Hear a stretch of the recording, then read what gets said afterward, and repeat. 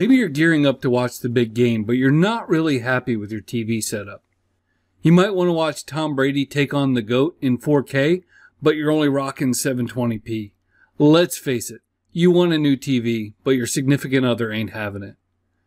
With the help of any old Arduino, an infrared LED, and a resistor, you can have both the new TV and marital bliss. Let me show you how it works. When the device is plugged in, it emits random codes to change the volume and channel and inputs on your TV at random times. Finally, it's the proof you need that it's truly time for a new TV. Simply power up the device and hide it in the piece of home decor of your choosing and wait for the magic to happen. I know what you're thinking. What if I get caught? Well, I've thought of everything. So, here's how it's done. Take a 330-ish ohm resistor and connect one side of that resistor to the short leg of an infrared LED.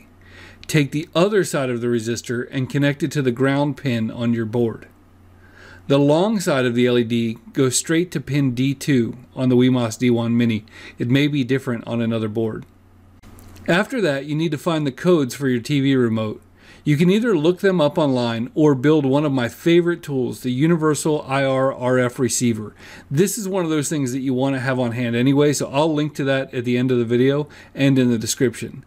Then it's just a matter of uploading some code to the board and you'll be unboxing that 75-inch 4K TV in no time.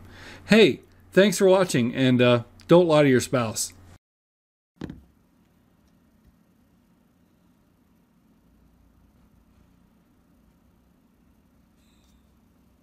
Paul?